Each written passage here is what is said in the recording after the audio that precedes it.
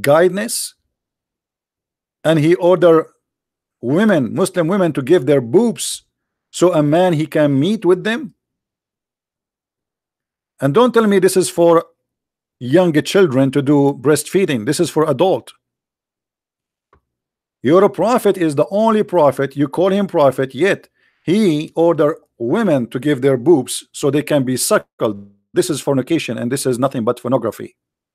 And I challenge you to practice what Allah Prophet said. You order your wife to give her boobs to stranger. I challenge you to let your wife, when she go in the bus, to give her boobs to everybody in the bus, because it's haram for your wife to be in the bus with a group of men.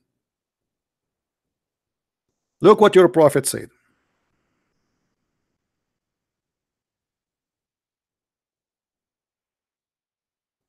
A woman, her name is Sahla bint Suhail. She came to the prophet and she said, my husband, he don't like seeing the man who is in my house. The prophet, he said, suckle him. An advice of a prophet of God, a decent prophet. The woman, she said, how I can suckle him and he is a growing man? Suckling a growing man? How I can suckle him and he is a growing man? And already by the way, this guy, he did jihad. At that time we are talking about suckling him. He go to war with Muhammad, this guy.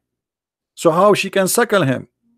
And later we find that Muhammad wife Aisha, she ordered her sisters to do suckle any man he want to enter upon her.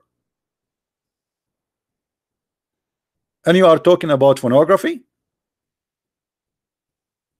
The prophet wife, she asked her sisters and her nieces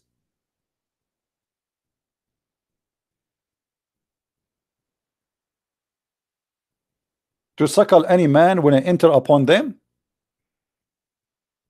And you talk about a decent religion? What pornography? You know, the Bible speak about David, and David, he himself, he condemned himself and asked God for forgiveness, and he cried for God forgiveness. But you're a prophet, he took the wife of his son and he's proud about it. And now not only that, he claimed that his God told him to take her.